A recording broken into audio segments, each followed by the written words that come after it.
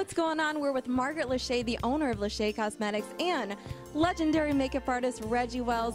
Guys, how you feeling today? It's been a pretty exciting day. What was like the highlight of your day? We had fun, didn't we?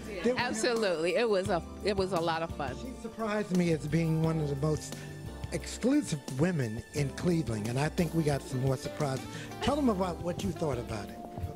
It's breathtaking for me. I just thought it went very well. I'm very pleased with the outcome, the support that we received from all of our customers who have been loyal for 20 years, and our friends and entertainers, and all of you. I just feel overwhelmed right now.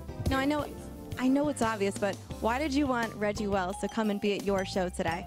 I wanted the best in the business. So when you want the best in the business, you go try for the best first, and it works. This face, could you turn this face down? Could you turn this face down? That's Not me. That's why I'm here. That's right. And I just hope every city can get a Lachey.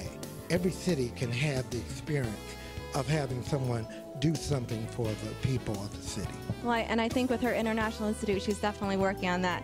Again, Margaret Lachey, owner of Lachey Cosmetics, and legendary makeup artist Reggie Walls, here at the 20th anniversary of Lachey Cosmetics.